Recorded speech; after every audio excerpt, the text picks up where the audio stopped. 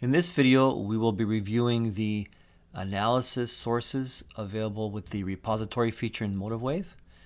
Analysis sources provide a way to share specific analysis or to access analyses from other MotiveWave users. Analysis sources are defined by a folder that exists in your local file system. You would need a service such as DropBox or Google Drive to perform the sharing and synchronization. I have two instances of MotiveWave running here. I have Workspace 1, which will be used to publish analysis, and then I have Workspace 2 here, which will be used to read analysis as an additional analysis source. So now, if you're planning to share your analysis with other users, you would have to create an analysis source. That can be done via Configure, Repository. You'll notice that I have my local database selected, so nobody can access my analysis because it's local. In order to make it publicly available, I can click on Add an Analysis Source. I'd give it a name. So if I want to publish it to my group, I can put my group here. Now for directory, I would select a directory available on a cloud-based file service such as Dropbox or Google Drive, because you will need the service in order to synchronize the analysis files. Read only should be unchecked. If you're publishing or modifying analysis, then you're going to need to be able to write to the directory, so it should be read only should be unchecked. We'll click OK.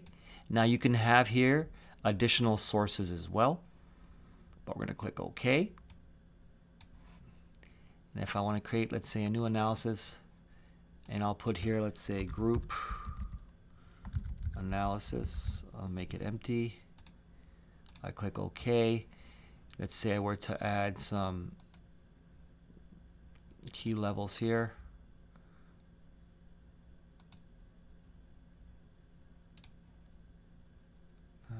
Maybe here. Okay, and then I click Save.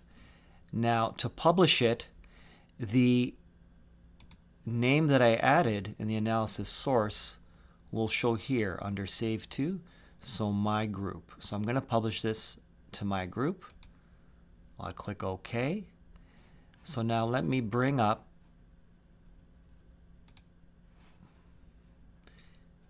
Workspace 2.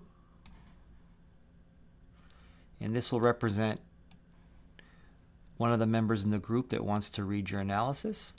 So I'll head over to Configure, Repository, and now I want to add an analysis source. And what I'm going to add is, first of all, I'm going to give it a name so I know where it's coming from, who the source is. So in this case, I can always put whatever I identify as a source, my mentor. The directory would be the directory located on the file sharing service, and that folder would be shared by the publisher. So in this case, my repository has been shared. I have access to it. I select it, and I would have read only selected, as I am not going to be writing to that folder. I am only going to be reading that analysis. I'll click OK.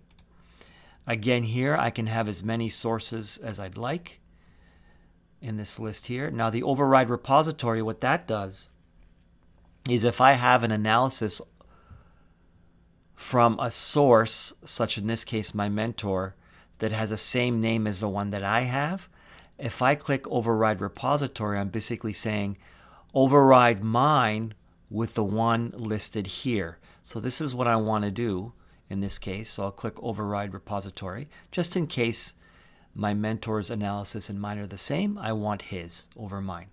So I'll click OK. And now you'll notice in the analysis list that the group analysis is available for Apple. So if I click on that, I now am able to read and see the analysis published by, in this case, my mentor or the other MotiveWave user. Okay, so this wraps up this video, and we'll see you in the next.